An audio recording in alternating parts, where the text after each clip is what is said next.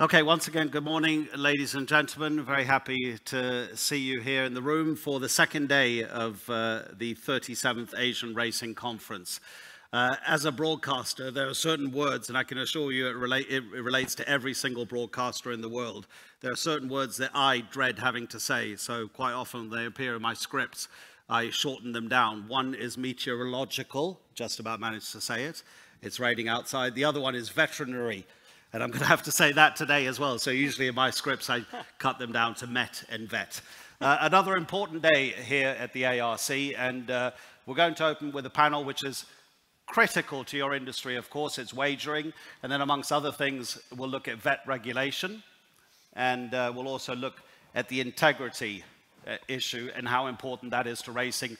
Winfried having told us yesterday that it is also critical to racing. Excuse me. Just a point of order, at the coffee break after this session, the Korean racing industry is going to hand out just a very brief survey, and if you could please fill that out, it will be short, and then return it to the registration desk outside this room. That would be very much appreciated. So let's begin with what is session 5 of the conference, session 1 for today, Global Wagering Leaders, Current Strategies and Opportunities, and we have the panel here that is going to make their own contribution. Hopefully we'll have a little bit of time just to ask a few questions and get some more personal analysis from these gentlemen. So may I invite onto the stage to give your introduction to this session. He is the speaker and the chair of the session. Winfried, you all know him, Chief Executive Officer of the Hong Kong Jockey Club and Chairman of the Asian Racing Federation, Winfried Engelbrecht-Bresges. Good morning and welcome to the Global Wagering Leaders session. I can only say that we have the highest quality of lineup of speakers, and I look forward in a way to the discussion and the presentations.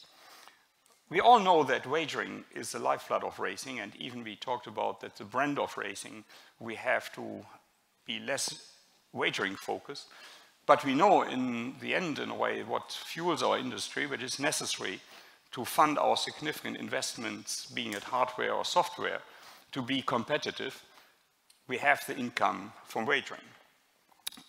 When you look at the income streams, we had a presentation in Dubai that around 70 to 75% on average is the percentage of income which is wagering related, being a direct income when racing organizations have, in a way, the wagering rights, or being it through marketing the IP rights. So it's a lifeblood. What I think before we come to the presentation, I would like to put the discussion a little bit in context what we discussed last time in Dubai. In Dubai, in 2016, we shared the figures from the IGFA report. And the figures showed that the turnover for racing in the 10 years before were flat. And the economic outlook at that time was a little bit more gloomy. So in a way, we were entering in a period where there was a little bit concern that there would be no growth. If one looks at the turnover now, we have seen there's a little growth. And I think especially in 2015 and 16, we could see that from 14-15, we had a growth in turnover on wagering of 4.9%. And from 6.7%, and from 2015 to 16, it was 4.9%.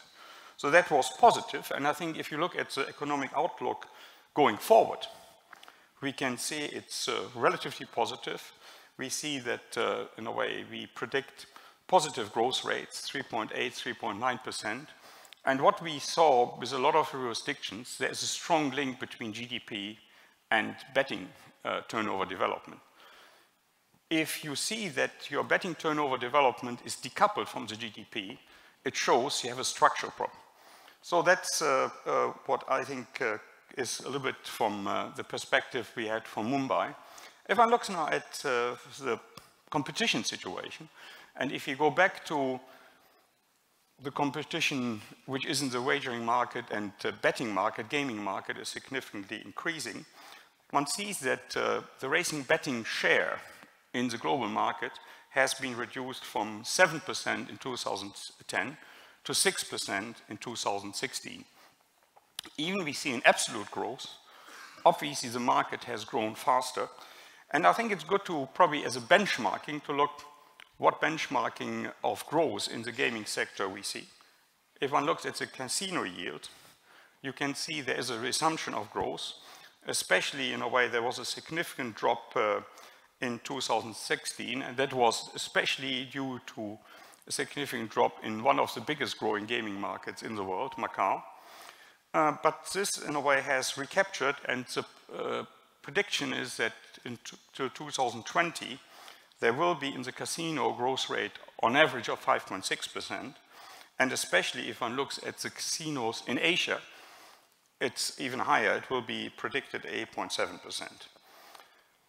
What I think is probably the most significant competition, and at the other hand, if you combine it, your chance, is sports betting. Sports betting has grown much higher than horse racing, and if you see what the growth is from 2015 to 16, we had first time we captured again that horse racing and sports betting was equal. But if you then look at the outlook from 2016 onward, there's a prediction of 8.4% in the sports betting turnover, and it's 1.9% in the prediction for horse racing. Maybe as an interesting comparison, the figures of the Jockey Club. The Hong Kong Jockey Club, we have very positive growth, what I think is definitely due to our revitalizing of racing investment. And between 2010 and 2017, our turnover has grown agilely as a compound rate in horse racing by 6.5%. If one then looks at football, we see even a stronger growth trend, which is 13%. What's interesting to note that in the football turnover, still 70% of the origin of the turnover in football comes from our original horse racing customers. And football gave us at the other end to get a newer age segment, younger age segments as our customers, so which enable us cross-selling.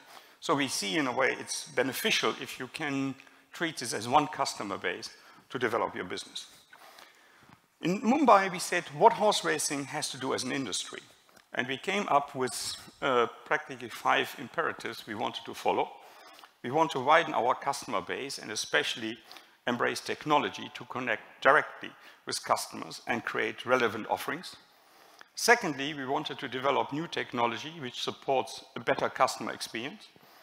Thirdly, we want to take advanced tote protocols in relation to commingling, because we still work with very outdated commingling protocols, which doesn't in a way embrace especially the more exotic bets being put as product offerings.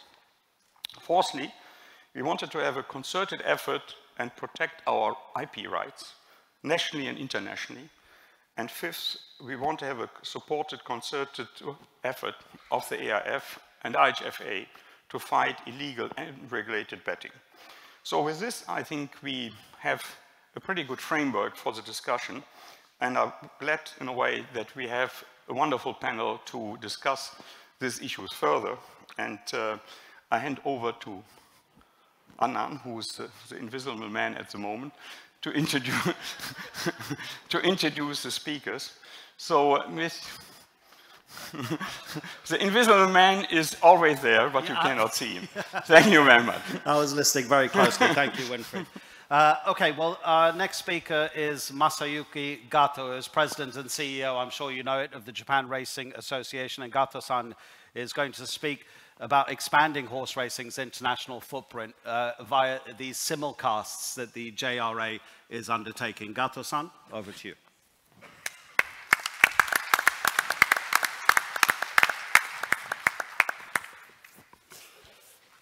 Thank you very much, Mr. Nawaz, and good morning, ladies and gentlemen.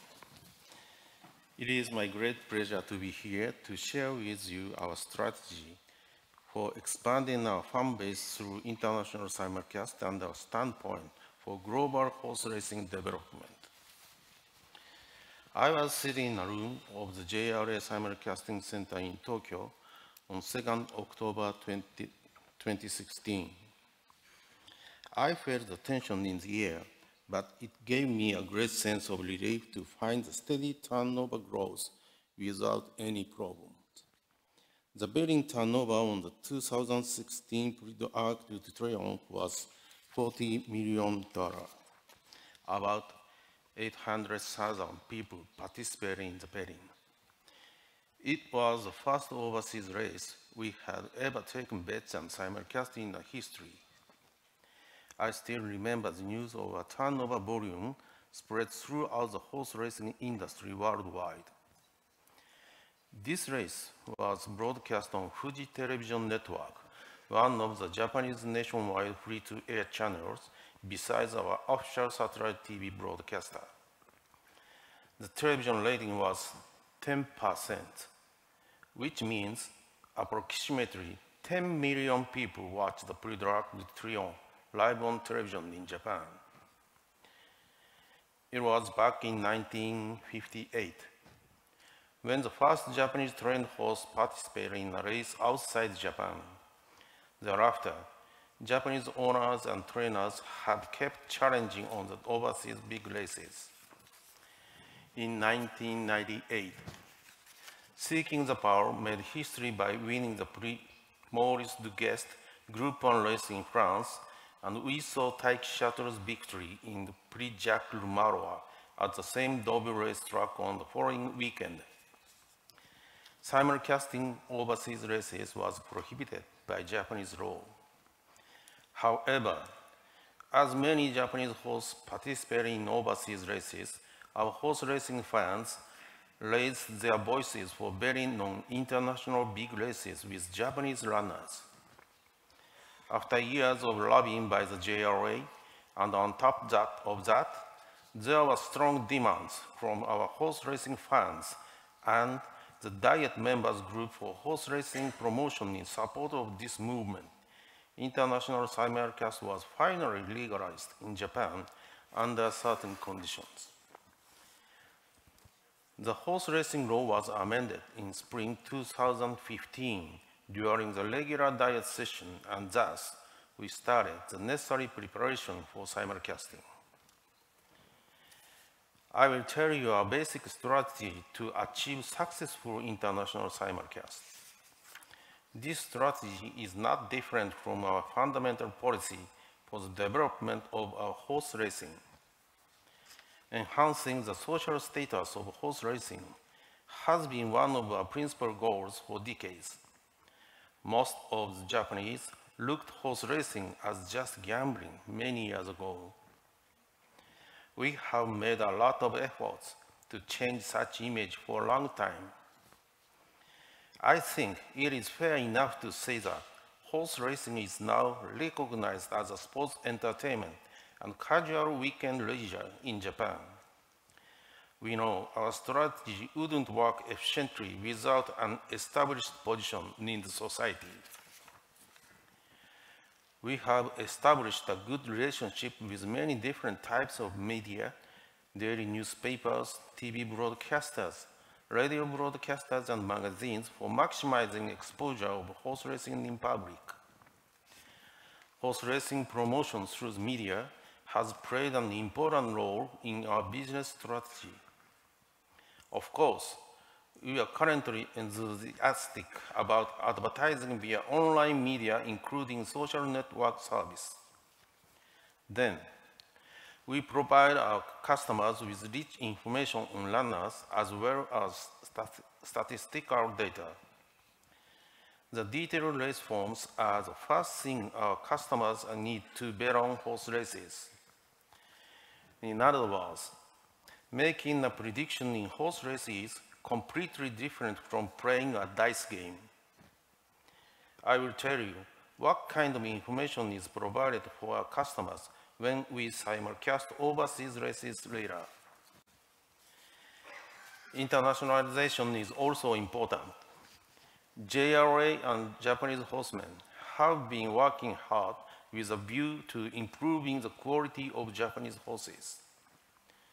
Our idea is that Japanese horses must be competitive at the highest level in the world so that we can attract as much attention as the most popular sports in Japan, such as baseball and football. 2017, Longines World's Best Race Horse Ranking listed 334 horses rated 115 or higher.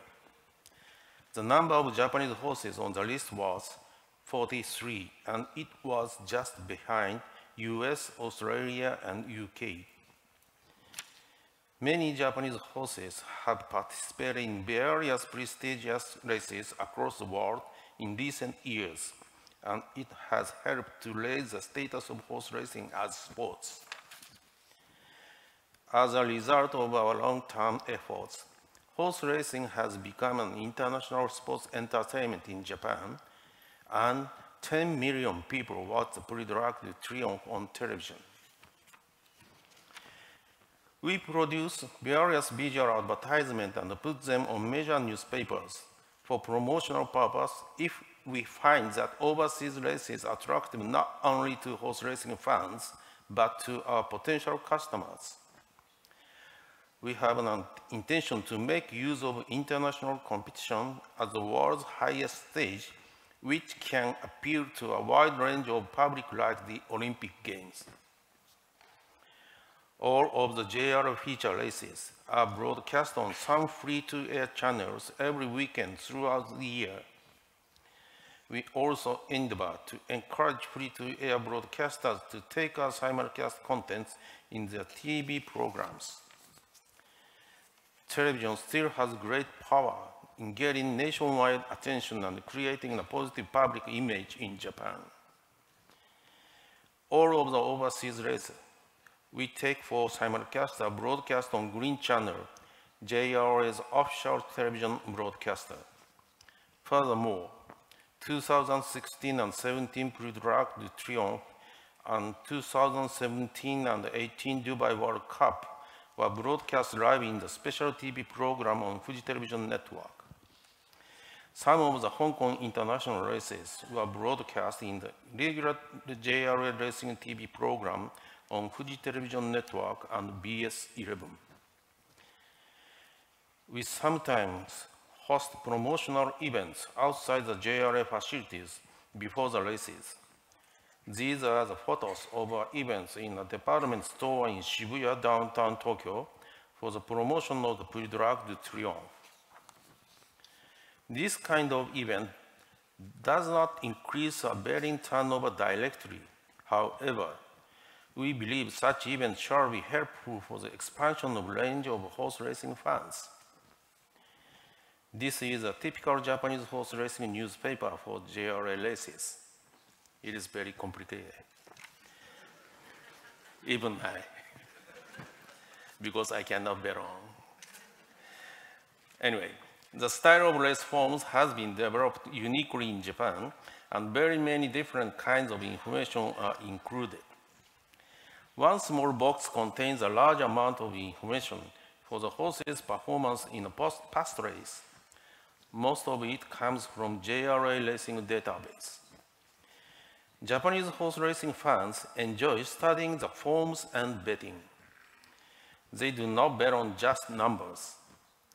I can say our customers bet on individual horses with names and characters.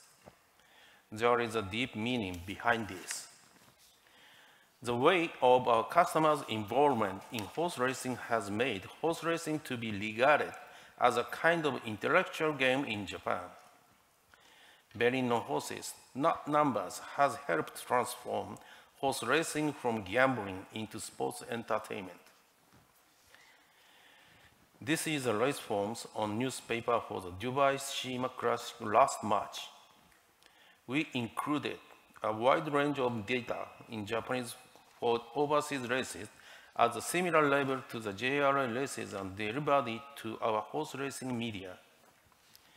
We believe abundant data can encourage our customers to study and bet on overseas races, even though they are not familiar with those runners. We have the special pages on our official website featuring the overseas races we take for simulcast. There are many interesting contents regarding international horse racing, for our customers on those pages. We provide introduction of the race course profile, how to read the foreign website, race history and daily reports from the race venue in addition to the basic information for simulcasting. It is also our intention to make our horse racing fans get more interested in worldwide horse racing by giving them some background and a wide range of information on the international races. This table shows average turnover for each JRL race class in 2017. The higher the race class is, the bigger the turnover becomes. Grade 1 races gather the most attention and gain the biggest turnover. As I mentioned earlier, horse racing has grown as a sports entertainment in Japan. I would say this table has proven healthy development of horse racing in Japan. This betting style of our customers promotes proper betting turnover on prestigious overseas races with simulcast.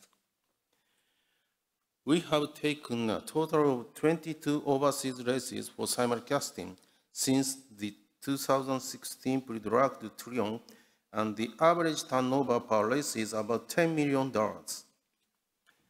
The basic criteria for the selection of overseas races to simulcast in Japan is that the race must be on the world's top 100 Group 1 races, or equivalent to such races, and top-class Japanese runners are expected to participate in it.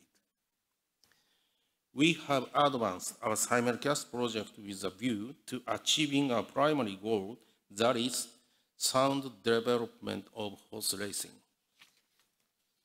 I believe that offering the highest level international races with best horses and best jockeys to our horse racing fans will broaden their perspective to different style and culture of the thoroughbred racing around the world. I always emphasize to the Japanese breeders, owners, trainers, jockeys, and the horse racing media that the biggest supporter for our industry is horse racing fans. We never fail to keep this in our mind. Broadening of the horse racing fan base will make horse racing take root more firmly in our society. We make every effort to achieve this. We discovered through international simulcast that horse racing is the same all over the world. The great essence of horse racing is that every horse racing in different jurisdictions is promoting itself as a sport. Thoroughbreds shall be common asset of humankind, and the value of horse racing could be shared more widely. Each country may have limitations for the promotion of horse racing by respective legal framework. However, should horse racing across the world be more accessible to anybody, I'm sure we can all strive to work together to develop global horse racing to the maximum extent. This is all for my presentation. Thank you so much for your kind attention. Thank you.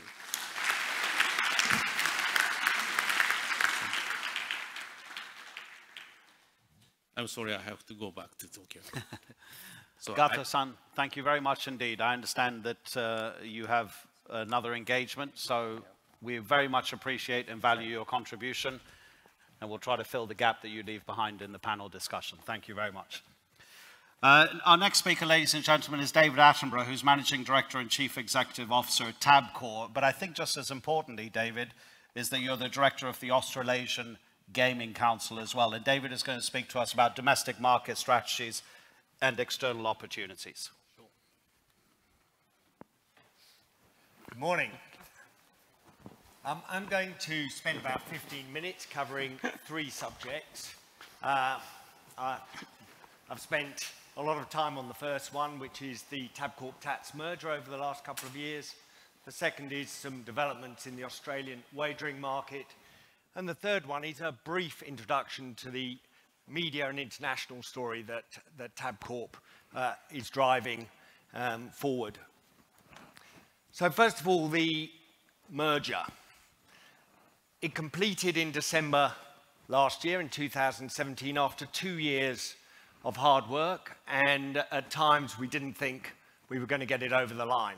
These are tough mergers to get done. It's brought together two of the iconic Australian gambling companies and has created one of the world's largest publicly listed gambling companies. And it's diversified across 3 businesses. 48% is wagering and media, 38% is lotteries, and about 16% is our gaming services side. And we have over 2 million customers, and we are essentially a $12.1 billion enterprise. Now, this model that is Tabcorp is a model that delivers about 70% of its revenues back to the community, and it does that via payments to the racing industry, payments to the government in form of taxes, and payments to our venue partners. And we have over 9,000 retail venues. We are the largest retailer in Australia. And when we look at what we pay to racing as a combined entity, we now pay more than $1 billion per annum to racing, and that underpins the over $670 million in prize money that is paid every year in Australia for racing, in Australian racing. It also underpins a vibrant racing industry, and that was clearly shown at the latest Easter English sales, where we saw 22 yearlings sell for over $1 million, and we saw 124 yearlings sell to overseas money. We've got a really strong breeding industry. The $1.4 billion we pay in taxes makes us one of the largest corporate taxpayers in Australia, and the $700 million we pay to our retail venue partners ensures that we have a strong, well-invested retail footprint. And our retail extends over 7 of the 8 states and territories in Australia. We have about 4,300 wagering retail outlets that operate under the UBET, which is the old Tats brand, and the Tab brand, which is the old Tabcorp brand.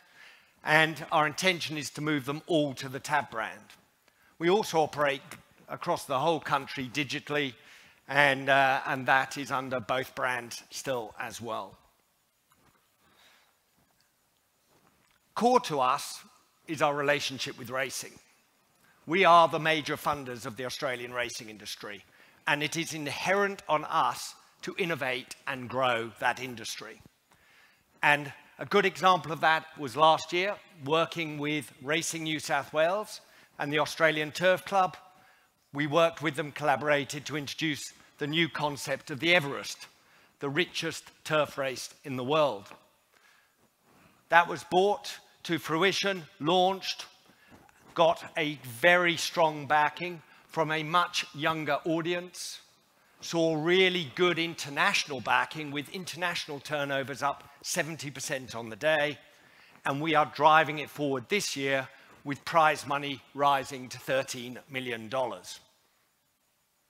We also work with a number of racing clubs and have done for years. The Victorian Racing Club featured here. Our relationship with them goes back to 1961.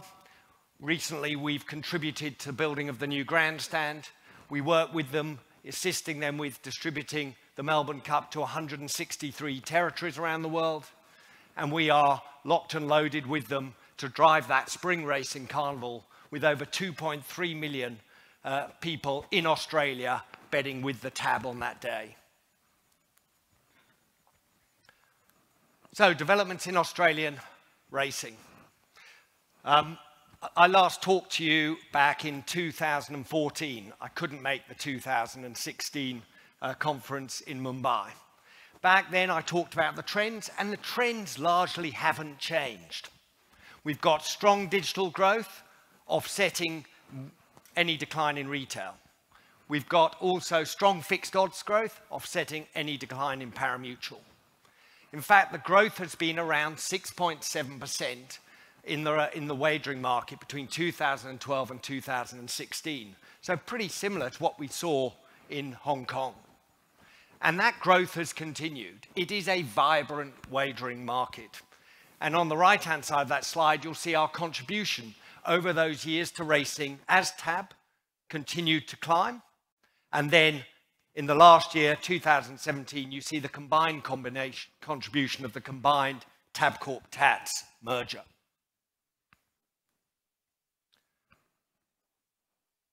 We talked about the product, the parimutuel and fixed odds product. Sports product, as part of fixed odds, has grown more strongly, again, similar to Hong Kong.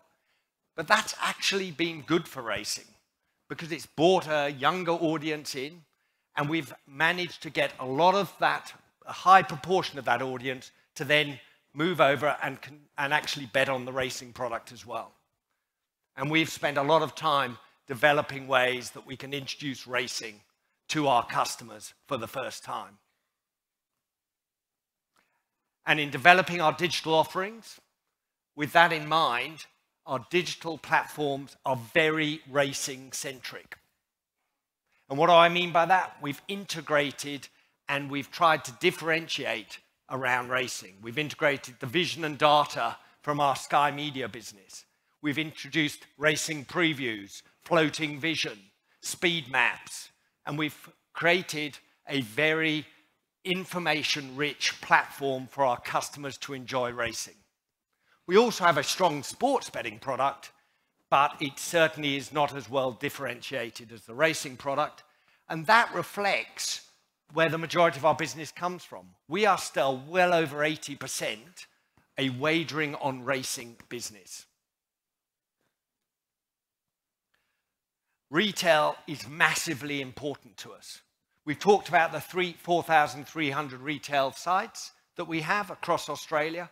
Well, these are the social centre of wagering in Australia. And it's where a lot of customers for the first time experience racing. They don't experience it at a racetrack, they experience it in their local pub or club, in one of our wagering areas where they can get a full service offering.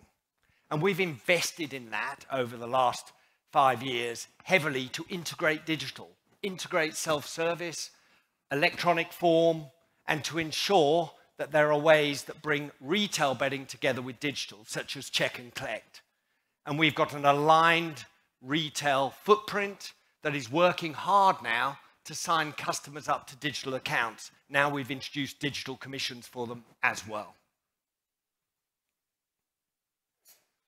And on this section, finally, I think it's worth dwelling on the regulatory landscape in Australia.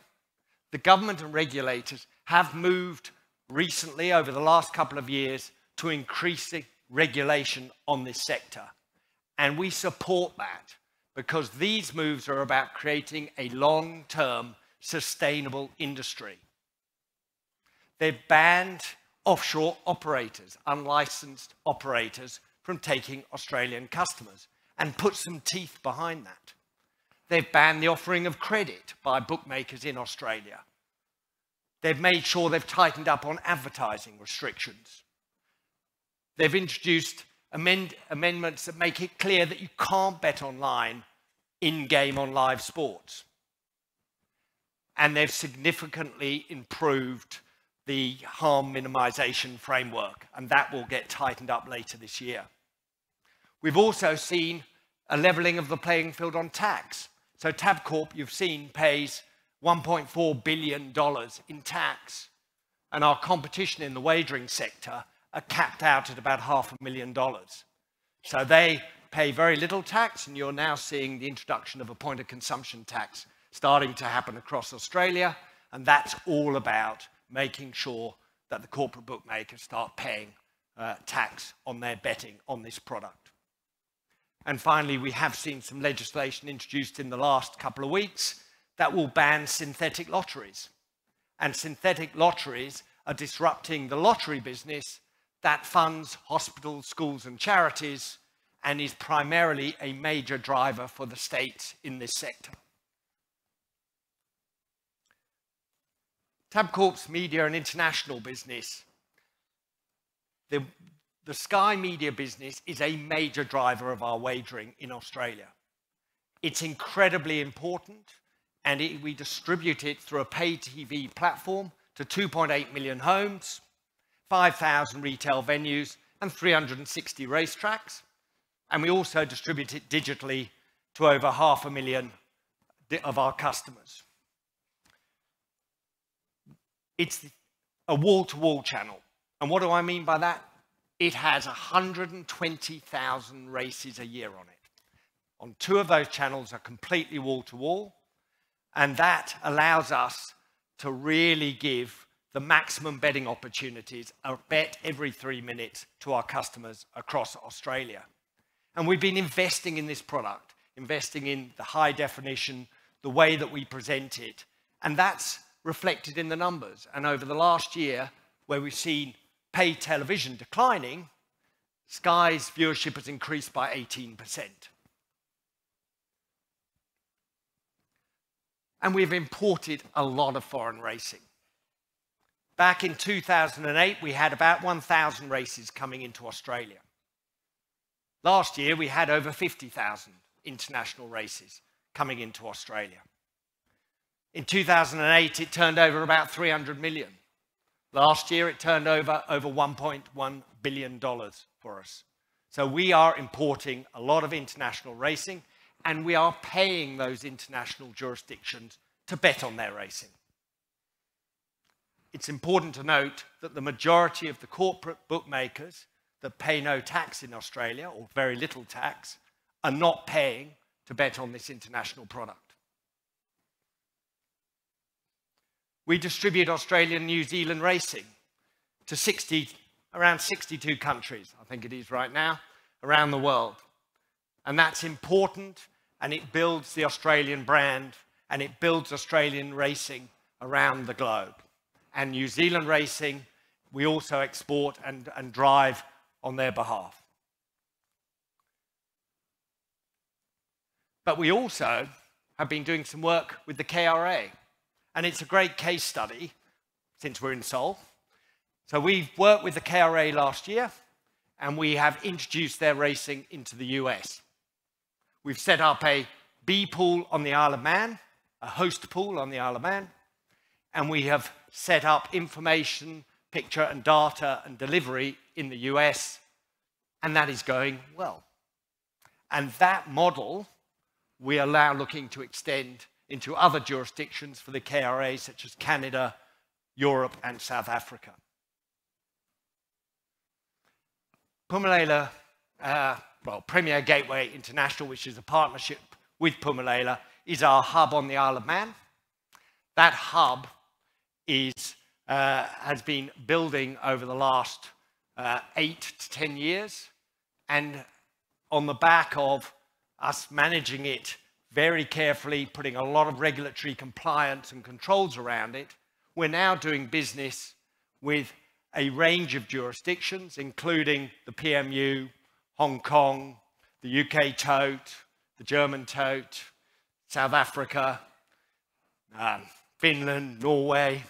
I could go on, but it's a vibrant hub, and its whole model is win-win. It's all about creating transparent, controlled commingling with multiple jurisdictions and making sure that the KYC, know your customer, and AML controls are absolutely in place.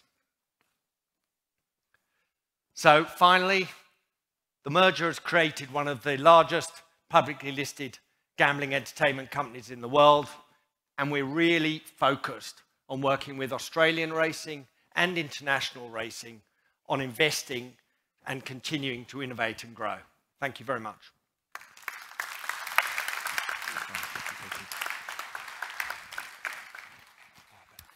Thank you very much, David. Yes, I'll have the ticker. Brant, if you could come to the podium. Brant Dunshea is Chief Regulatory Officer, recently appointed to the British Horse Racing Authority. Brant is going to give a view of British racing's wagering strategy. All yours. You need the ticker, of course.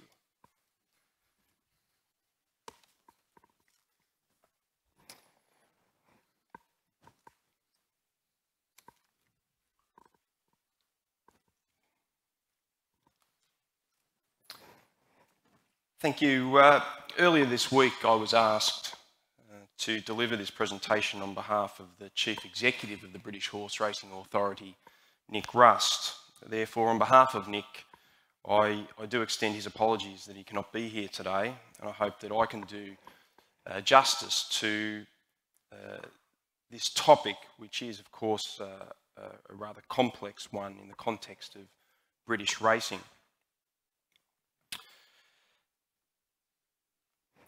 If I may, just for a moment, explain the structure of British racing, which, as many of you in this room who will have engaged with British racing previously will appreciate, it is very complex.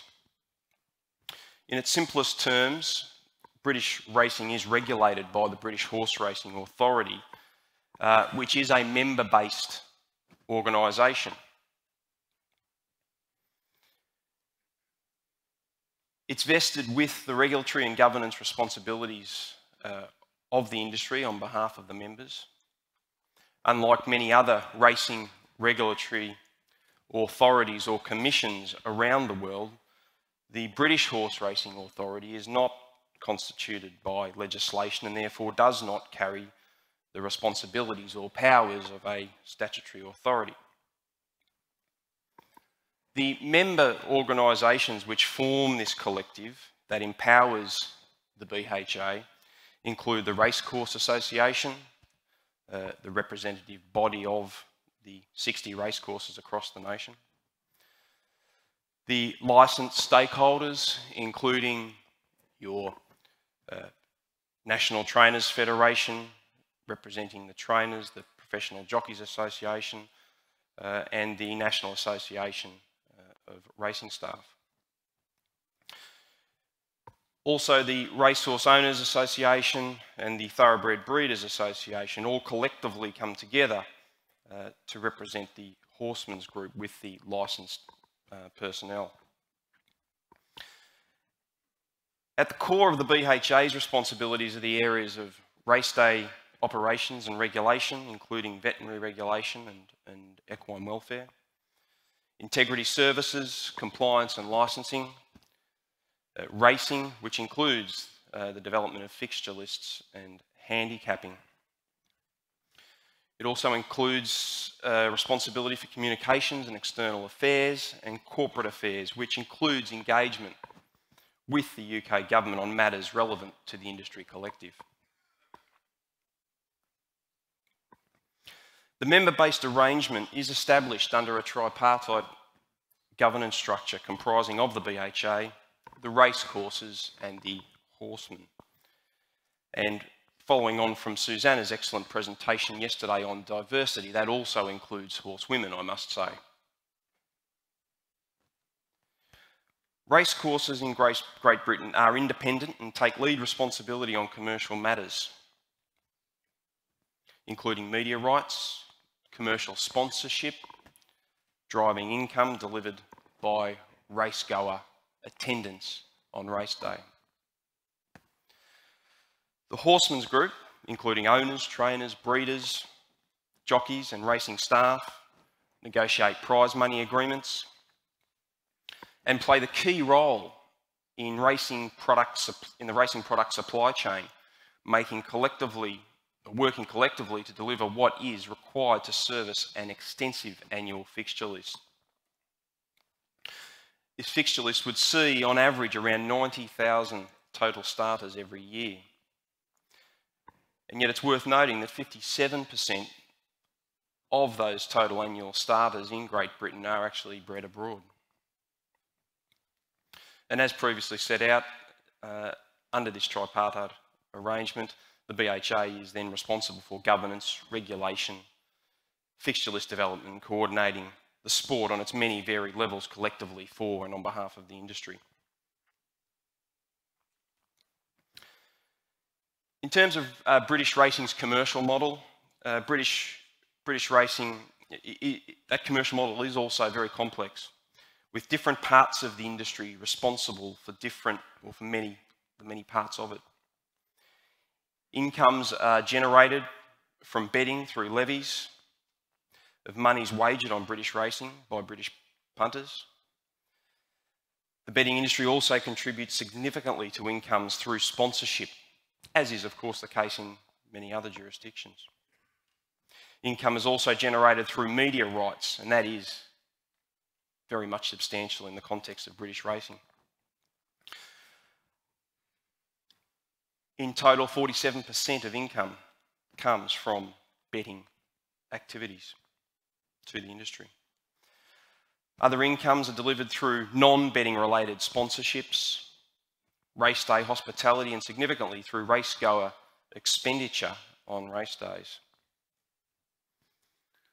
What this all leads to for the industry was in 2017 delivery of approximately £140 million in prize money, with that number forecast in 2018 under a new levy structure to grow. In terms of the industry's commercial relationship with betting, unlike in other jurisdictions, it's not vertically integrated with horse racing in Britain. Irrespective of that structure, racing product is strongly consumed by regular punters in the UK. Racing in Britain is the second largest product in terms of activity by profit, just behind the world game of football. However, based on volume or turnover, in fact ranks as number one. Betting on racing in Britain has grown in recent years against historical trends and some other international comparators. And the betting industry is a very important partner for British racing. That can't be overstated. With 45% of commercial revenue coming from either directly or indirectly betting activity on British racing. Importantly, recent legislative reforms, which came into effect last year to replace the previous levy on betting mechanism, which did serve the industry very well for many years, now means that racing is delivered a better share of direct betting activity. This, of course, means increased incentive for the racing industry to work in partnership with the betting industry to the mutual benefit of each other.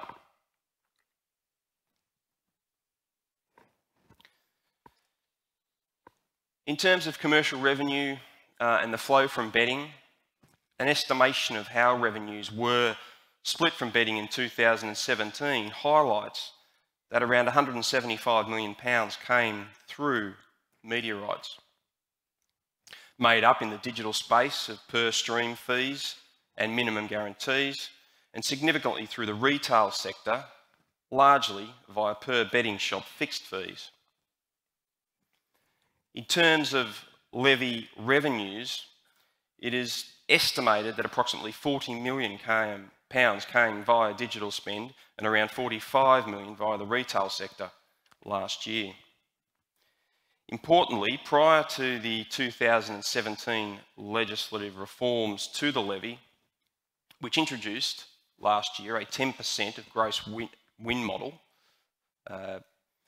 those revenues referred to from the digital space were not captured, as it was solely betting from the retail sector that generated those revenues. Thus, when we consider the revenues generated via the retail sector in the UK via both media rights and the levy and retail shop closures, therefore, as have been potentially anticipated, can have a significant impact on the future commercial model for British racing. So that leads us to what is a very much a changing landscape for the betting industry in Britain. As is the case globally, Britain is no different, with change constant and rapid in this sector. Consumers are migrating from retail to digital, with more than 50% of betting on British racing now driven through digital platforms. Only 5 years ago, that was less than 30%.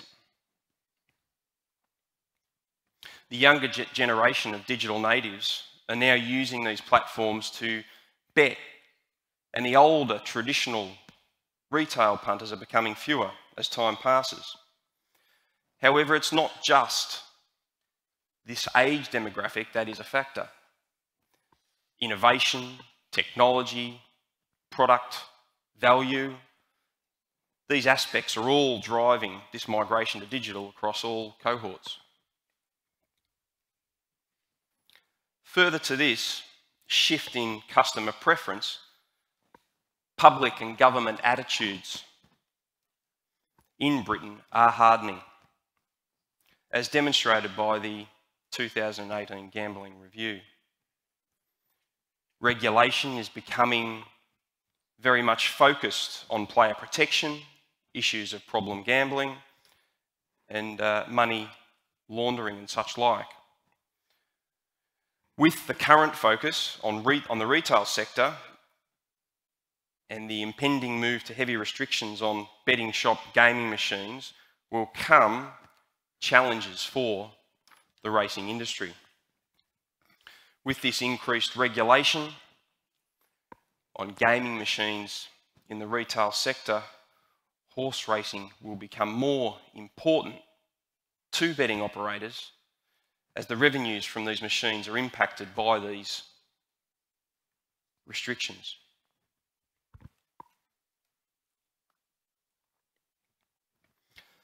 So, what does this mean for British racing? Yes, there are challenges. Firstly, betting in the retail sector will likely decline significantly in the medium term as the profitability of some betting shops is challenged by restrictions on gaming machine activity. This, coupled with the switch to digital, migration to digital, those impacts will, however, be transitional. And it's not anticipated that these will begin to come into effect until late 2019. It is forecast that the impacts may be in the order of £40 to £60 million annually through levy loss and media rights losses as a consequence of these reforms linked to shop closures.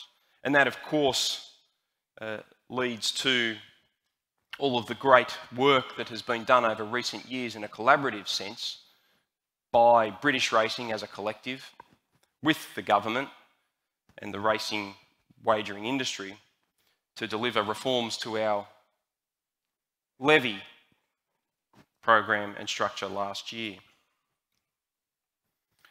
But it's not all doom and gloom for the racing industry. Whilst there will be a need for change to the future commercial model, racing and betting will be driven to work closely for mutual commercial benefit. The UK government has made commitments to support the racing industry. That obviously clearly needs to be delivered to support the grassroots of the industry, which provides such an incredibly large economic impact for the nation. The industry is supportive of the reforms, just as David just touched on with relation to reforms in Australia. The racing industry is supportive of reforms to protect responsible gambling. And as with the collaboration with betting, racing will work collaboratively with government to ensure the sustainability and health of the industry. So whilst Britain has its challenges, what comes with that will be innovation, collaboration between racing, the betting industry and government. And with that innovation and collaboration, we anticipate will come incredible opportunities into the future. Thank you.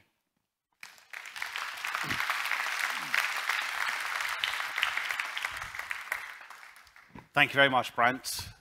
Richard Cheung is going to be next to speak. Richard is Executive Director of the Customer and International Relations Department at the Hong Kong Jockey Club, and we heard earlier from Goto-san about Japan's efforts to internationalize its racing, and Richard is going to give you the Hong Kong perspective.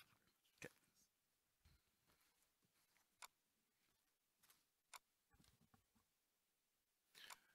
Hi, good morning. It is my luxury to have a chance to give an update on the Hong Kong racing betting market.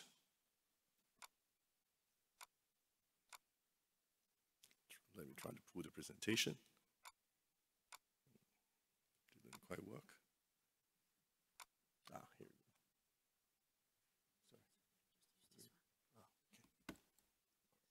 go. Okay. So in previous ARC, I have actually talked about the revitalization strategy for Hong Kong Jockey Club, and essentially the two cornerstone is a customer segmentation framework, as well as based on offering. Now we have identified what we should offer to different customers. Then we work on creating a more eventful race course. We invest a lot in front-ended experience. We revamped our betting platform and betting products, invest in CRM, as well as also try to work and make racing an entertainment product. And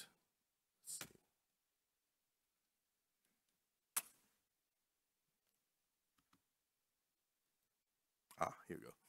And so far, we have had a good run. And last year, our turnover actually grew by 10%. And, sorry.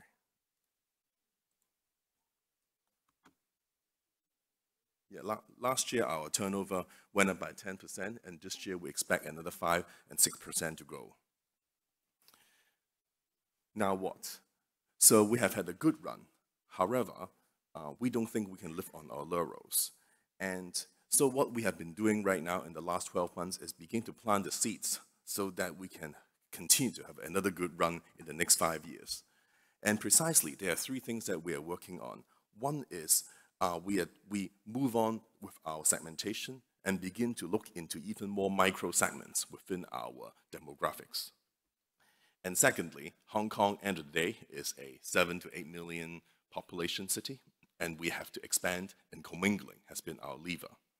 And thirdly, we have also been investing into new technologies, which ensure that we will stay relevant with the next generation, and especially what we call the Gen Z, which is usually people who are coming out of age and become adults. So if you look at the Hong Kong demographics, it is actually an aging population.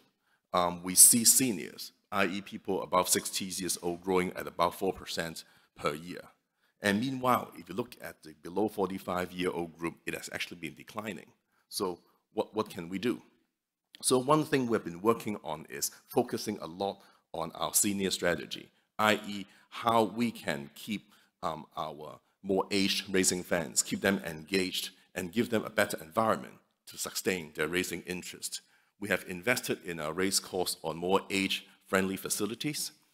We are doing a revamp so that a lot of our racing information in the shops, or even we work with newspaper to make a big font racing information. If you recall some of the Japanese racing form that Goto-san actually showed earlier, the Hong Kong racing form, the font is not much bigger, and it's going to be more and more challenging for our fans, and so we have to revamp the whole way we do display. We have been putting more of a nostalgic spin on our marketing, and also we are also working on programs to help our senior customers moving to go digital. And we have seen some good results. The key metrics when we look at the senior segment would be, okay, at how many customers, it will actually be the attrition rate or the lapse rate. So how many people is dropping out of racing every year? And through a lot, for some of the tactics that we have done, we have actually seen our lapse rate dropping from 10.8% to 9.6% last year. And we have also seen some success to revitalize some of the racing fans who maybe at one point, when in their 30s or 40s, they are actually a racing fan, and then they might actually drop off the sports because of work. But now, after they have retired, they begin with more time and then go back to racing. And other demographics that we are working on are young female customers. And on the right-hand side, again, we have seen some success of actually active betting accounts among the below 45-year-old young female customers. And we have seen a 7% growth 2 years ago, and this year we've seen a good 16%. So what have we done? Essentially, we have created a brand called the Go Racing brand, which is for ladies. And we invest a lot in our race course experience so that for the particular sections of the race course, we can allow them to have a much more female-friendly environment, and much more, even the catering in those events will be catered maybe in smaller portion, will be catered for this demographics. And we also create events where, you know, a group of girls out, they can go racing, or encourage girlfriends to go with their boyfriend to go racing. So these are a lot of programs we do so that we want to keep racing relevant for this young female customers. Now, going to the race course is important. However, we can only do that 2 days per week because that's how frequent we can have racing. But so therefore, we must also invest in the social media, in the digital media, where they are 7 times 24. And in general, when we think about using social media, digital media, in racing, they're really a lot of people talk about KOL marketing these days. And in racing, we believe there are actually 4 types of KOL. The first type would what we call the genuine racing expert. This would be the people, the tipster that I personally look at every morning. And there will also, secondly, in the middle, you would see a lot of the third-party media agency. For example, a lot of the newspaper in Hong Kong has now moved digital and create their own social digital site. And thirdly, would be a lot of what we call ringleaders. And these are actually normal customers, but they are just racing fans, but they happen to like to impose or share their opinion across their friends. So how can we leverage this type of customer ringleader? And finally, the last type of KOL would be people who actually don't know much about racing. They would only look at racing as a social entertainment. However, they have a good fan base because of maybe they are an artist, or maybe they are such a social figure. And obviously, if we are marketing to the hardcore dedicated racing fans, only those in the left-hand side would be important. However, when we are trying to target this female market, we have to change the way we do digital marketing. So we leverage, we're lucky enough to able to find genuine commentators, female commentators who also have a good social circle to become a opinion leader for these young female customers. We also work with a particular one or 2 artists who might not know much about racing, but actually, for example, this singer in Hong Kong, her boyfriend is actually one of our very famous young owners. So as a result, we leverage figures like this. And also on the right-hand side, female ringleader. We try to approach some of our customers who actually begin to learn about racing, like racing, and then let them use their social media to share about their feelings, the experience of racing to the other fans. So we have to change the way we market digitally to this different group of demographics. So that's an update on what we are doing locally. Now, secondly, is commingling. Hong Kong has a luxury position to back up our commingling business because we do have a world-class racing product, and we also have very deep betting pools, which allow to handle big volume. And finally, we have also been investing into our information base, so the amount of information that you can learn about Hong Kong racing is significant. And at the same time, we are also investing into effort to tailor-make all this information in the form and factor which are suitable, or where overseas customs are used to be looking at. So this is a picture. Our commingling business started in 2014, and by the end of 2015-16, we are at about 400 million of turnover.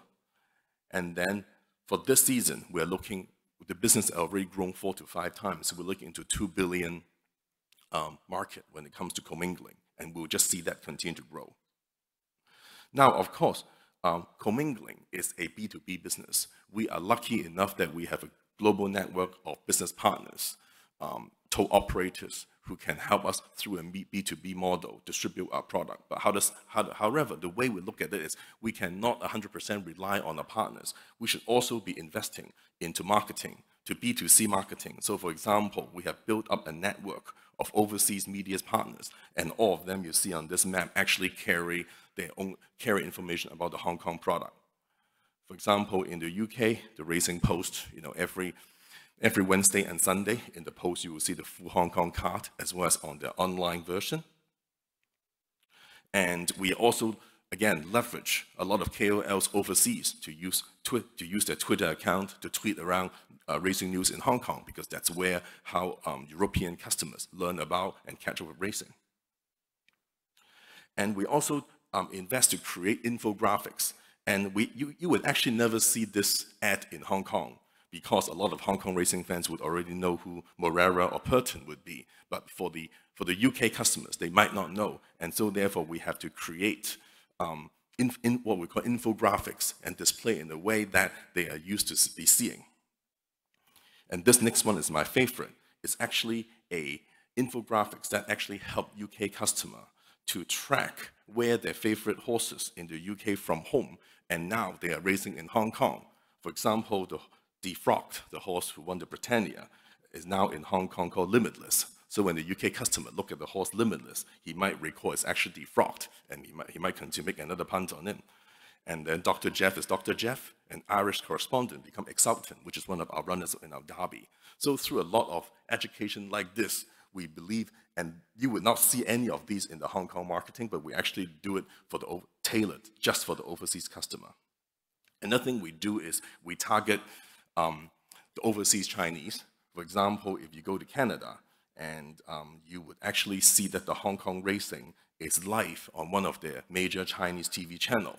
Or when you're in Australia, you actually see the Hong Kong race card in the Australian newspaper. So these are the things that we are also investing as a value added for our B2B commingling partners. And looking forward on commingling, we still see a lot of growth opportunities. We are continuing to work with our partners to try to expand the bet type portfolio into exotic bet types, which is previously limited by the ITSP protocol or by technology. And we are also explore development of bet types where it's popular overseas, but we may not offer that in Hong Kong. For example, Exacta or the Forecast, very popular in America, very popular in the UK, but we actually don't have that bet type in Hong Kong. But through the longitude model engine that we have actually installed, then we are exploring in ways where, for example, we can still offer Exacta bet overseas and then convert them and merge into a TS bet, for example, in Hong Kong. So there are ways around, even on the bet type, where when we don't offer it in the local market, we can offer it overseas. And finally, we still believe that we need to work as a global community to think about the next generation protocol, because the current ITSP, there are definitely ways to improve. And the third area that we are working on is investing into new generation technology. So you would heard about a lot of buzzwords these days in terms of fintech, e-payments, biometric, artificial intelligence, chatbot, whatnot. Now, a lot of these does not exist in our process today. And you can ask me, okay, if we actually move from cash betting into using a mobile phone for touch and go experience, is people going to bet more? And I would tell you that the answer is probably no. However, we still need to do it because this is the way that future consumers, especially the Gen Z consumers, are their consumer habits. And with e-payment growing so fast in Asia, we just have to continue to adapt. Otherwise, it will be very difficult for us to stay relevant with the next generation of customers. As a result, we are now working with our IT team, looking into tap and go mobile solution for our retail customers. And we are also working with more development of fintech experience, of innovation in Hong Kong. We now have more chance to work with banks so that customers can transfer money in and out from their bank account or any third-party payment platform to the Jockey Club betting account more seamlessly. And then we are also looking into biometric. And biometric is important Because right now, given the regulation of Hong Kong, the only way to open a betting account is still through you still have to go to the race course or go to the betting shop. And that might not be, and maybe the Gen Z customers is not going to like that. And so we have to create a seamless end-to-end online experience for them. You know, AI chatbot for customer services. Why do we need that? Because kids today, kind of young adults today, a lot of them actually, according to our research, prefer to talk to their family members using the mobile phone with WhatsApp or WeChat than trying to pick up the phone. So if they are unwilling to do that with their family member, why would we believe that they're willing to pick up a phone to place a bet in future? So, and also a lot of custom experience or race course booking. So we actually have to create interfaces that mimics a social tag and meanwhile allow them to learn more about racing, book race course venues, inquire about bet type or anything. So in future, as opposed to going to the website to scroll to find race 2, what are the odds of number 9? I can simply give me the punch as if you're talking to a friend. What's the odds? What's the win odds for race 2, number 9? So these are the things that we have to work on, and artificial intelligence is going to give racing a chance to move ahead on that. And then we are also continue to invest in our live streaming innovation. More and more people are now actually watching the racing live through their mobile and tablet through our HJJC TV. And in the new season, we are going to have 2 new features. One being using the tracker's information, then one can actually sync their TV or sync on the race course signal with their mobile phone, so they can actually track where their horse is. Now the horse I back on is now on my 5th position, 3 lengths behind the leader. And on the right-hand side, we are also able to continue to break away from linear TV where you can only see one view of the paddock. You will be able to see all angles of the paddock. You'll be able to see what the horse looked like when the horse stepped out to leave the paddock and go into the turf. So just to give a much richer racing experience and transparency to the fans, where even in the past, when they go to the race course, they can only watch a linear TV station. So these are new possibilities that we can continue to invest, and the whole key thing is about to make sure that racing as an entertainment product continue to stay relevant to the next generation customers. And finally, last but not least, and usually we would like to give you, also share with you our latest Happy Wednesday video.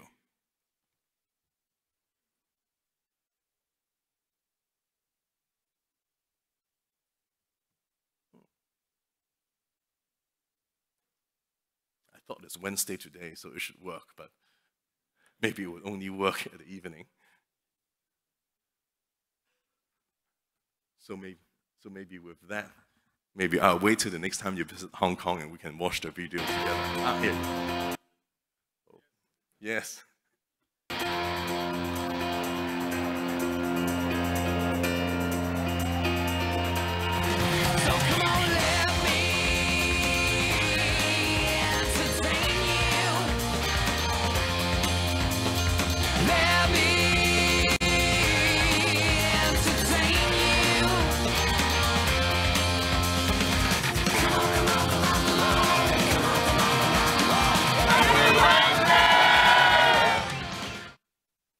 So that concludes my presentation. Thank you very much.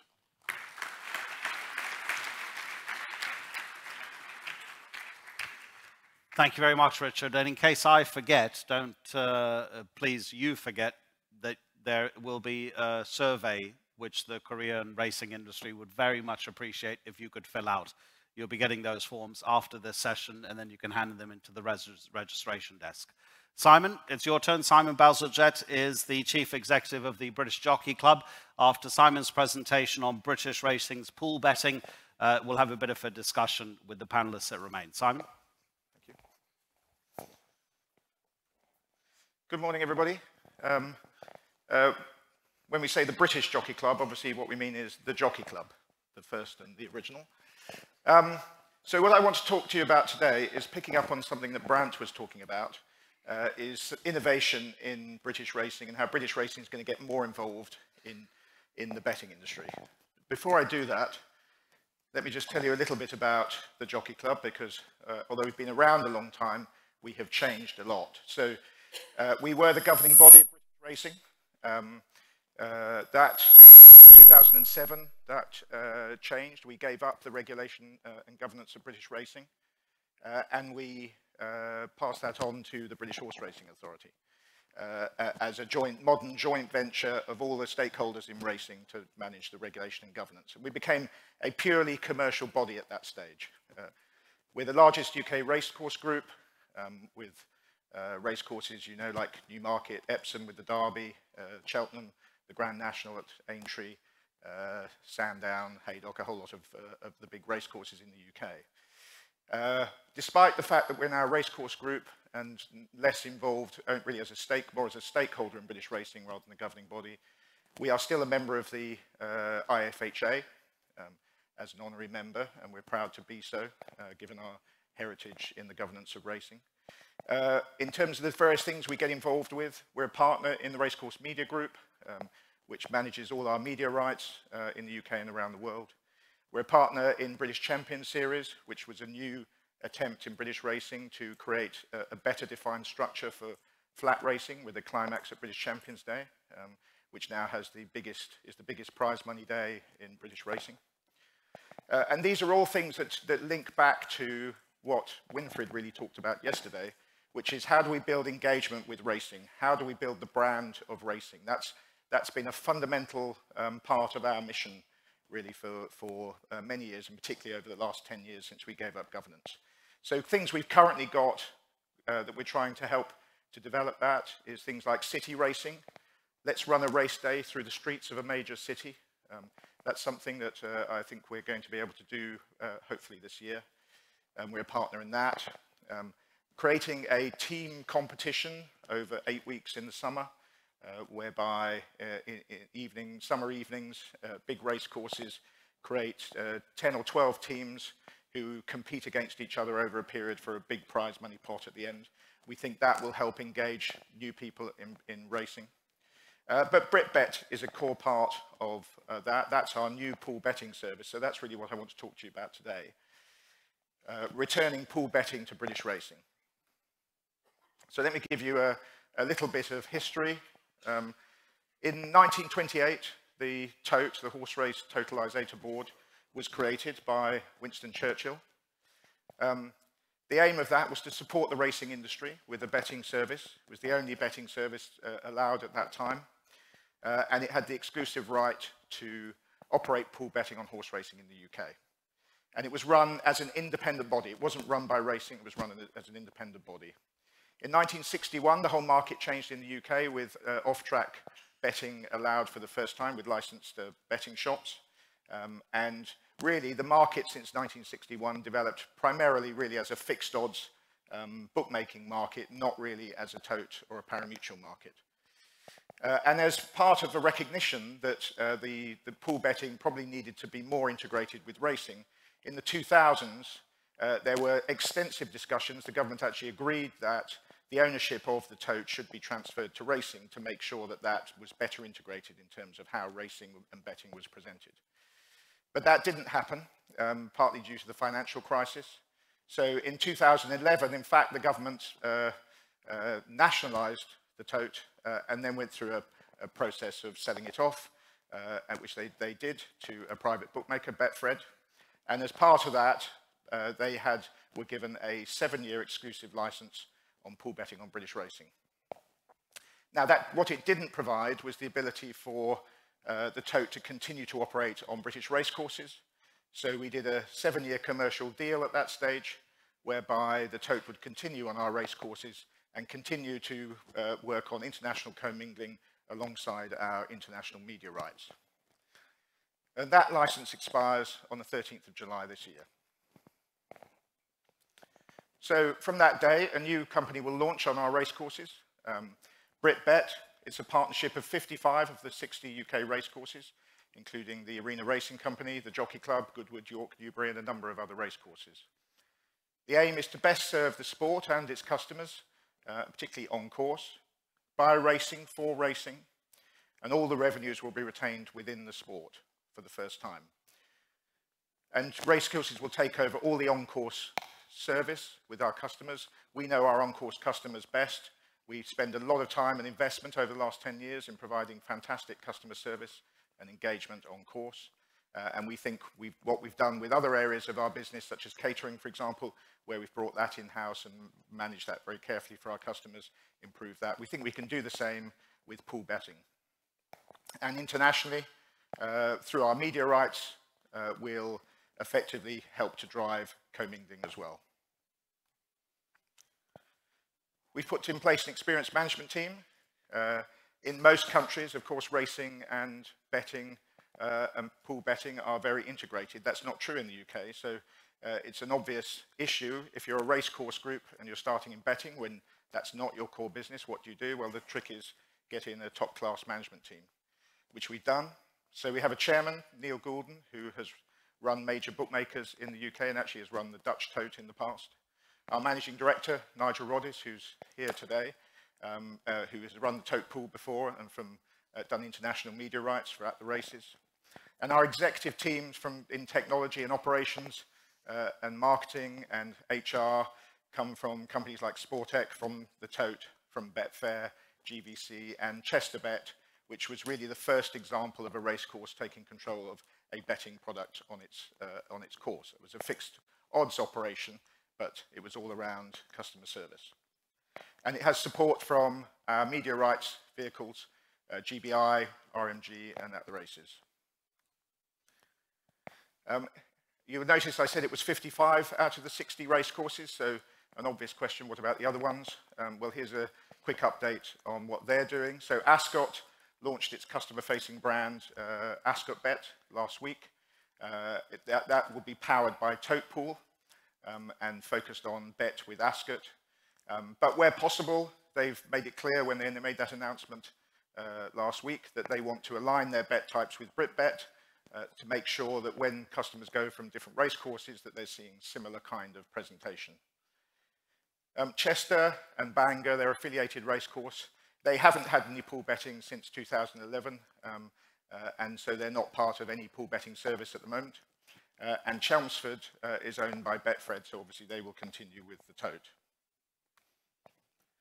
Our aim is to drive innovation. That's really the core of this. How can we provide a better service for our customers based around horse racing, really with horse racing at its core? UK pool betting over the years, not just in the last 7 years, really for many, many years, has withered on the vine. Less than 3% of the betting on British horse racing is through the pools. That's gone on for a long, long time, really driven by the fact that the UK market is a fixed odds market. And so even when the Tote was independent, it was very focused on bookmaking and fixed odds and shops rather than the pool. We want to change that. We want to have a company that's completely focused on pool betting on British horse racing. We'll provide some other services alongside that, but that's going to be front of mind. So we're going to have a modern on-course infrastructure. We're going to have new bet types. We're going to have guarantees around some of the exotic pools in particular.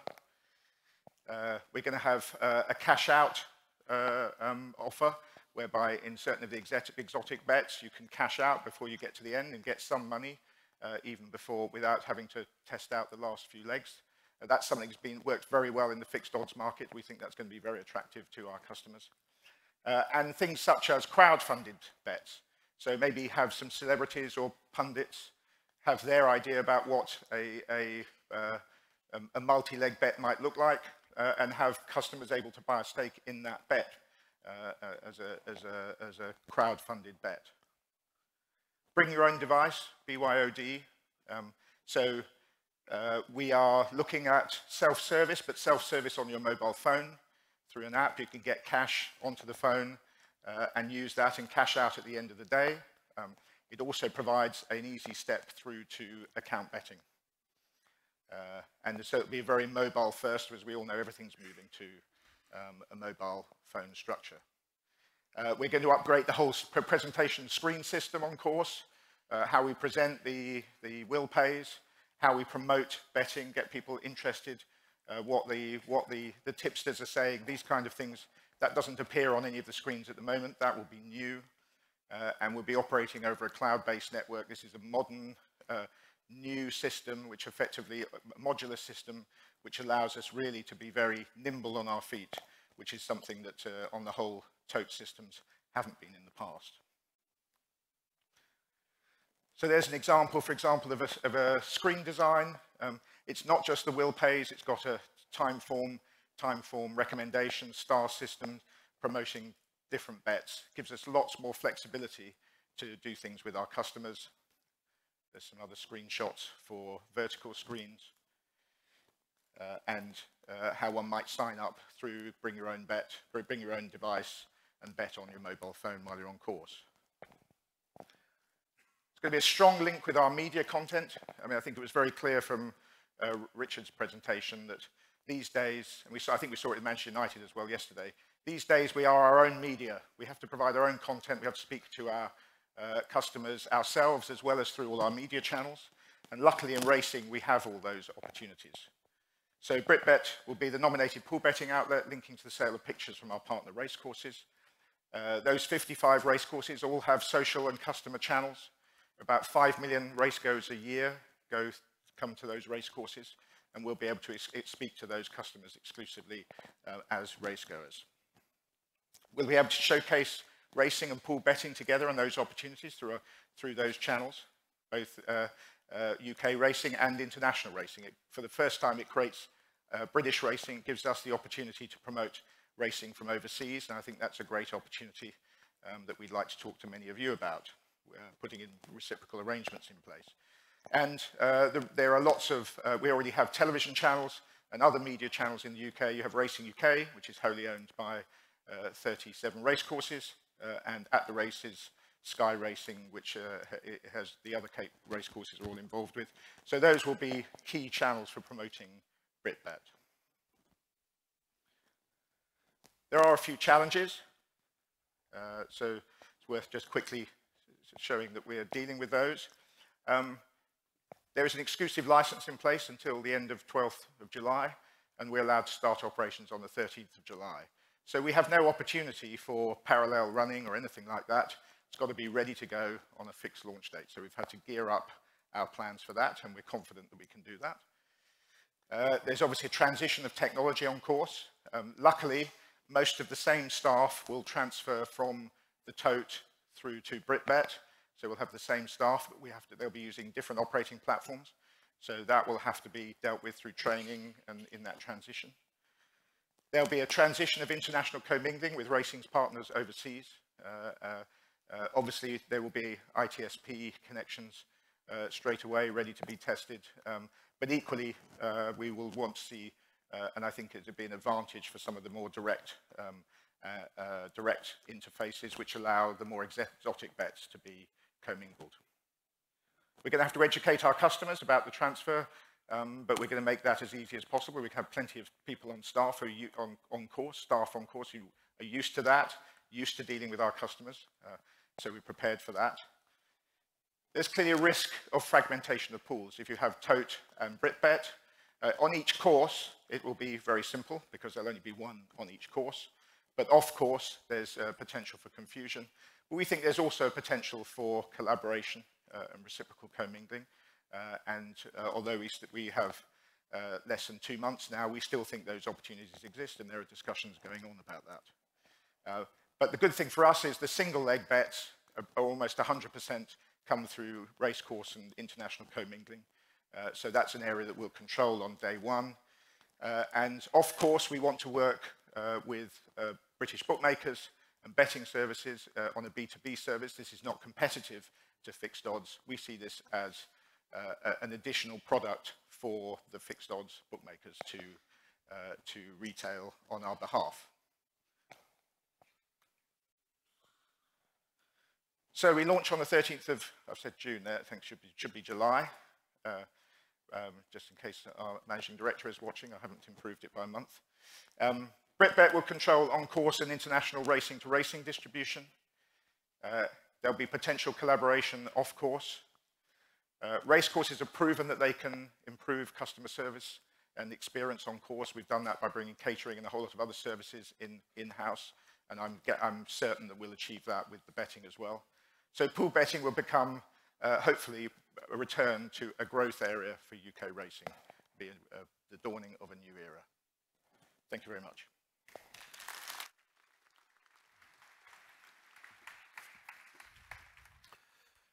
Thank you very much indeed, Simon. So, ladies and gentlemen, Winfried had asked me to become involved in this session in the discussion because I think very courageously, Winfried said, you're from the outside. And when you're from the outside, sometimes you ask questions that don't have the specific education that comes from working in the industry, and you can also make people feel uncomfortable. So, let's start that way, shall we? Winfried, you remember Mumbai? I wasn't there. But when I was looking at the content of the Asian Racing Conference 2 years ago in Mumbai, there was this graphic, which I believe came from the Hong Kong Jockey Club, and it showed different sports and their revenue streams and the percentage that came from broadcast, from commercial rights, from match day, race day events. And in racing, it showed 65% of racing's income comes from wagering. Is racing as a whole comfortable with that? How important is it to diversify, do you feel, the income stream across various sources? I think it's the clear dependency is and will be from wagering income, because I think that's probably, if you look at the competitive advantage which horse racing has in this, and in a way that's a natural attraction regarding wagering propensity of our customers. I think in an ideal world, we would, in a way, definitely further diversify our income and have more income streams when it comes, especially sponsorship, etc. But it goes back what we discussed yesterday. If you are not be able to widen the fan base and attract customers who, in a way, especially in the beginning, start with other income streams, if you don't attract them, the dependency will even deepen.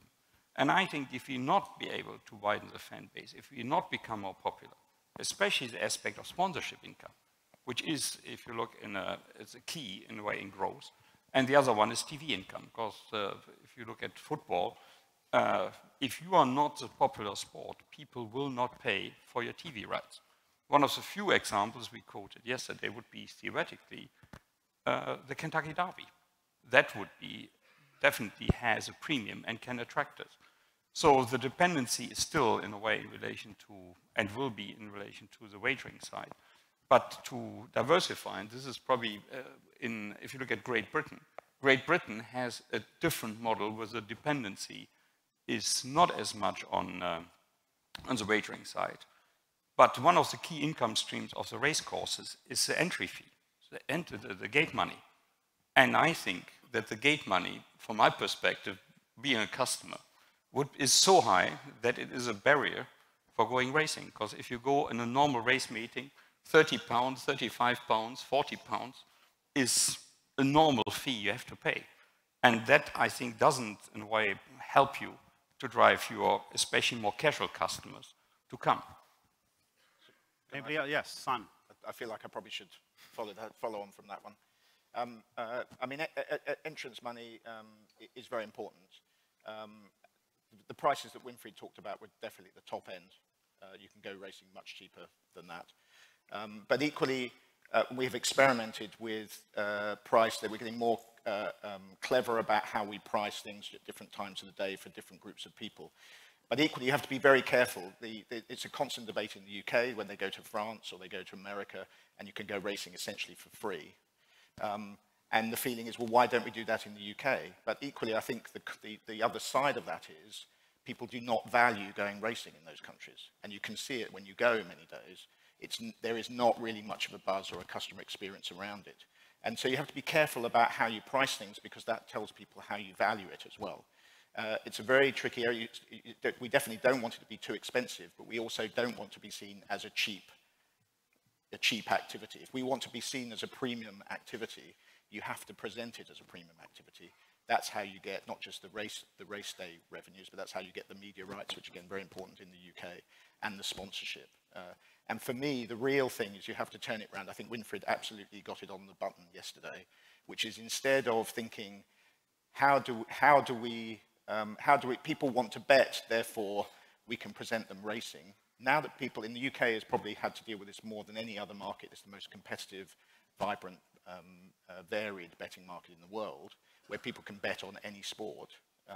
In that environment, the old way of doing things, even in the UK, which was you want to have a bet, therefore you have to get into racing. You have to turn that around and say, you need to be interested in racing, and therefore you'll have a bet on it rather than on the sports that you know, the other sports you know and love. You've got to present it as a sport, not as a betting product. If people engage with it as a sport, and the leisure and the entertainment that all has to go around that, then people will bet on it. And I suppose another way that betting has changed a lot in the past few years is the proliferation of internet-based betting companies. And of course, in the UK, it was in between Mumbai and Seoul here that the British government, the Minister for Sport, said that there was a plan to change the horse racing betting levy because specifically of offshore betting firms and the contributions that needed to be made from those companies into British horse racing.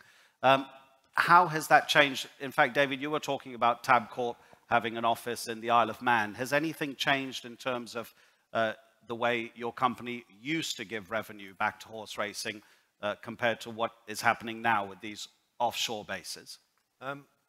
So I think there's two ways I look at. I'd like to answer the first question you asked, which is I don't think racing can be likened to any other sport in that it actually is intrinsically linked to wagering. Most people who get involved in watching or following racing wager on it. Mm-hmm. That is very different from most sports out there. That's the first thing. The second thing is it is really hard to fund a racing industry if you don't have an effective funding model with your wagering businesses. It is really hard, and you've seen that in the low prize money in the UK. Mm-hmm. And the UK survives on that low prize money because if you own a horse in the UK, you have other jurisdictions close by that you can go and compete in and seek prize money from those.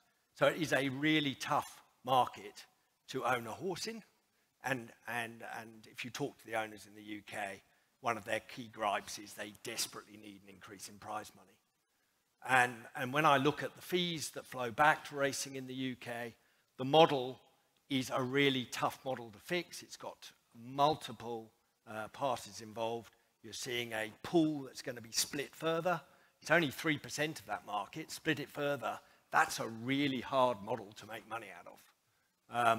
And you know, as I look at that business, I'll be fascinated to see in 2 years' time, you know, whether they've made a go of it, because I think it's high risk and a really tough, with essentially the Gambling Commission in the UK introducing much stricter controls around how you can recruit customers, know your customer restrictions, etc., that are going to make it a very tough business to run unless you put a lot of resources behind it. We'll come back in 2 years' time and explain how we succeed. But it's we are paying more than we have done. We're paying more back to the UK. Betting on UK racing is what generates money back to the UK. The Isle of Man connects into the UK tote. Without doubt, we'll work with this new business. We also work with Chester and Chesterbet. We are there to support innovation in racing, wherever it comes from. Could I do only a follow-up question? Because if you look at pools, the greatest advantage of pool betting is then liquidity. And why, in a way, what were the reasons why you think UK could not agree to one united pool approach? I mean, I don't think it's worth going into the detail of that, but there were discussions between us and Betfred about whether that could be done. I think even Betfred is owned really by one man. And he has publicly said he doesn't really do partnerships. And that's certainly what we've discovered. Our view is, yes, it's split liquidity, but you have to look at it by bet type. All the single leg, almost 100% of the single leg liquidity comes through the race courses and through our media rights. So that we will control. And then we'll have to see how we get on with the exotics. I think there are still opportunities there, but I think the fact that it's less than 3% of the market, that's an opportunity. It's not a, you know, if it's almost nothing, what difference does actually splitting the liquidity make? If you can build from there, which is our plan, if we can add, you know, okay, maybe we split the liquidity and it becomes 1.5% or 2%, but then if we can add 1 or 2% to that, it makes a material difference. It's maybe interesting that Richard would share, because we do commingling, and how much, without going to commercial secrets, how much comes from UK And I think it shows that pool betting in UK has, if well managed, well structured, is a competitive product. Yeah, obviously we have multiple partners coming from the UK, but you are talking about constantly on an average race day in Hong Kong, more than, I would say, it can range from 12 to 15 million pound per day.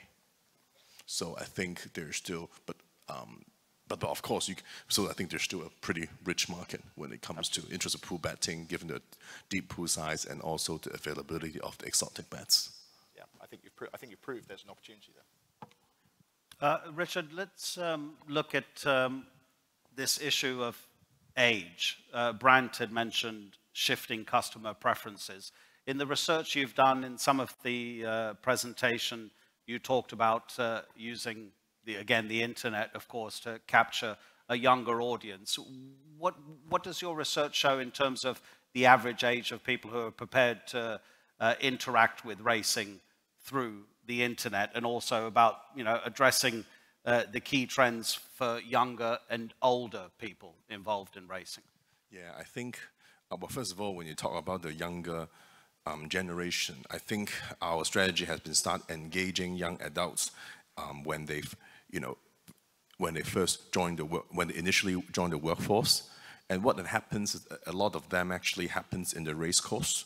And since, for example, in Happy Valley, our race course is reasonably close to the financial district, so we actually are able to attract, and with some of our corporate offering, we are pretty good position in terms of attracting like the young accountant, the young lawyer into go racing. So I would say usually we will start with about 25 to 30. But then the issue for this group is they're in a very busy time period of their life, unlike the senior citizen. So as a result, they might be only, so first there are two things. One is through our CRM, we want to make sure they can really go racing at least 7 to 8 times per year, because racing is a bit of a habit. If you only goes 1 year, there's really not much you can build a habit. So we have to reinforce that.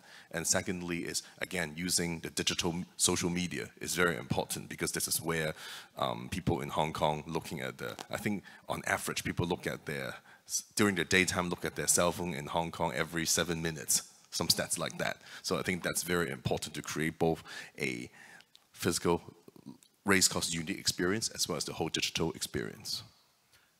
David, yesterday, Niall Sloan from ITV had said that racing is so particular because people are having fun while they're losing money. He was talking about broadcasting events itself. How much are you concentrating, and how much are you trying to make sure that people are having fun while they're interacting in terms of the time that they're spending thinking of making the bet and then placing the bet, and then depending on what the result is? How much are your people thinking about that in terms of addressing the customer? I think that's intrinsically at the heart of building a successful wagering business. It's an entertainment business. You're competing for the entertainment dollar. Whether it's betting on racing or betting on sport, it's about how you package it. It's about making it interesting. It's about providing information and opportunities to engage in it in the lead up to the event. It's providing attractive social media chatter around it. And it's really about creating that whole customer journey that means they want to come back to you and not go to your competitor next time. So it's a continuous evolution. And we're continuing now to develop or try and develop the next generation of the way customers are going to interact, whether it's via Alexa or other means to get their information. We're like the Hong Kong Jockey Club and other companies around the world looking at how customers are evolving, and they are evolving very fast. Richard, you're holding the microphone. You want to say something? Yeah, I guess just to your question, I think focusing on what's your win. Because a lot of time, even when I go to Europe, when I look at the newspaper, I see, okay, if I follow this trainer with a $1 bet for the whole season, most of the time you'll see a negative number. And that's actually not the right, we don't think that's the right way to engage, to actually position racing as entertainment. And a lot of time we ask fans, actually, even for the younger generation, what do you get out of it from your whole night of, racing and betting? They would say, okay, I socialize with my friends. they will tend to remember of their striking experience instead of their winning experience, because not everyone would actually, in the end, actually count how much money they come in and when they come out. And also, one thing which is more important in the younger generation than the current generation is the opportunity that they can brag about. A lot of time, actually, people today entertain themselves and feel good about themselves, about sharing pictures of themselves, taking pictures of the food, or on the meal, or like on the dishes that they have actually just eaten. They like to brag about it. And so the fact that people like even sharing a winning ticket, or even sharing the knowledge that they know racing, sharing the fact that now I take a lot of time when I mention the ringleaders, why they like to become a non-paid ambassador for racing is because they, by going to the race course, showing their friend that now, you know, I can book this venue, I know that some of the people here, I know some of the jockeys, it's already an emotional appeal to them. So I think that should be the angle to focus on than the $1 bet on a particular trainer, because more of them are actually negative. Simon? Yeah, I think that's a really important thing. I think it's quite interesting, certainly in that coming from a fixed odds market, although I think it's true in pool betting markets as well, having been to the Korean Derby, is betting tends to be a very individual thing, solitary thing.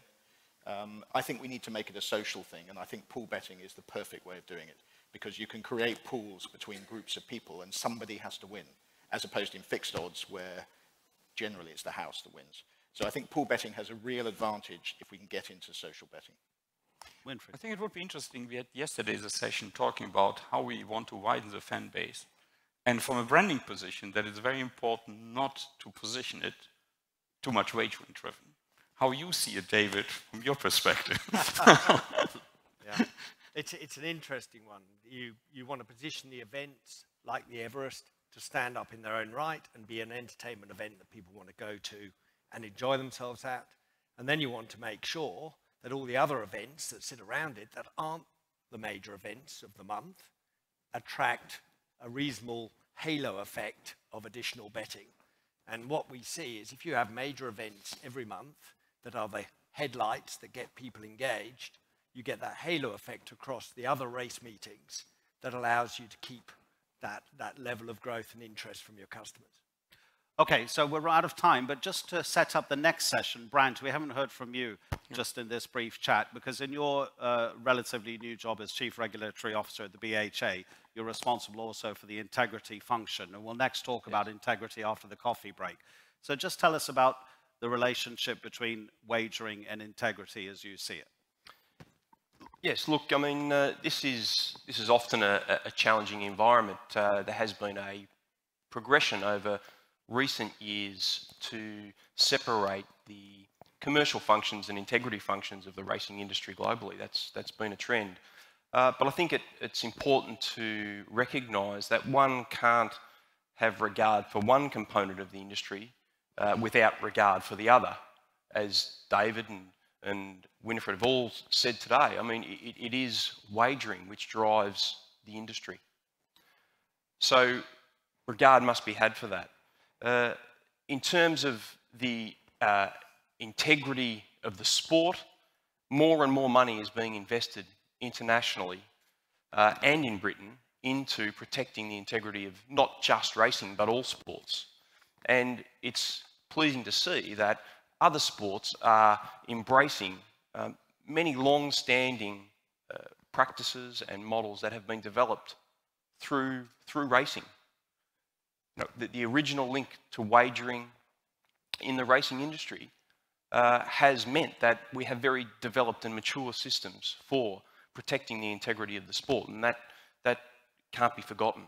And so progressively other sports are improving their approach to the integrity of racing also. Okay, ladies and gentlemen, enjoy your coffee break. Thank you very much indeed to all of you. Well, yeah.